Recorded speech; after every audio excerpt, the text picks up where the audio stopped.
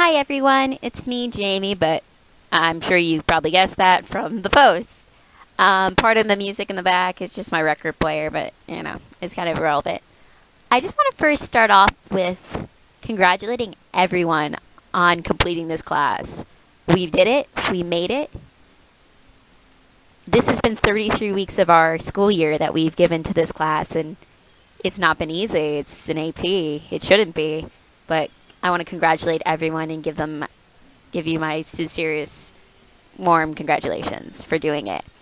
I hope everyone walked out of that AP test and felt good. Maybe didn't feel great because you just sat down for 3 hours and took a test, but I hope everyone felt really good when they walked out of that test because, once again, this class is not easy, and you should be proud. We should all be proud of ourselves. I'm proud of myself. When I decided to take this class back last May or June-ish, I decided to take it not because, I need an AP for it to look good on my college, on my transcript for college. I decided to take it because I love art. I love it. I have this philosophy, and now I really understand why I came up with, why this philosophy works, from looking at art from prehistoric up to today from all around the world, is that art is a universal language.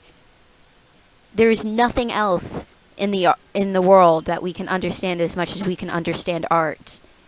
I can be from China and you can be from Brazil, and we could both be looking at The Last Supper or Monet Water Lilies and understand maybe some bit what it's about, and we can both understand it, and I think that's what's wonderful about art.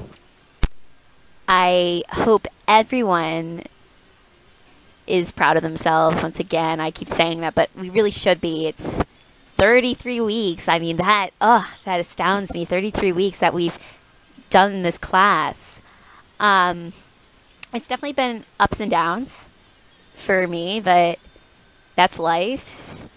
Living the dream, 2K16. Sound like a typical white girl, but living the dream. It's what life's about. I was recently in Italy. That's why I was kind of absent for last couple weeks of the class in the discussions and such. I was in Italy, and I went on an exchange, and I got to see some amazing works of art that we've been talking about. The Pietà, The Last Supper, Venus of Urbino, some Bernini, Caravaggio. I could go on and on and on, but you guys get the point.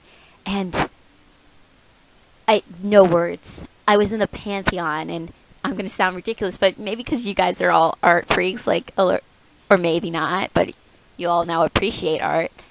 I was standing in the Pantheon right under the Oculus, and I wanted to cry. It was so perfect.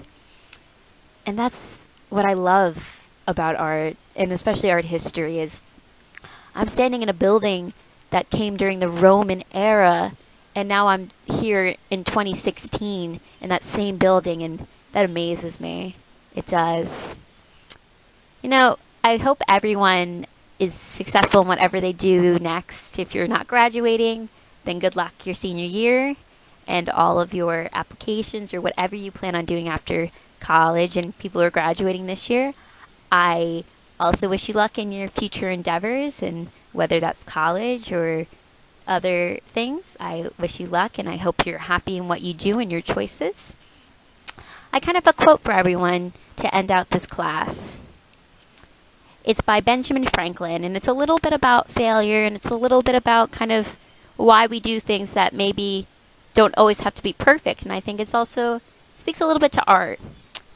On the whole, though I never arrived at perfection I had been so ambitious of attaining, but fell short of it, yet, as I was, by the endeavor, a better and happier man than I otherwise should have been had I not attempted it.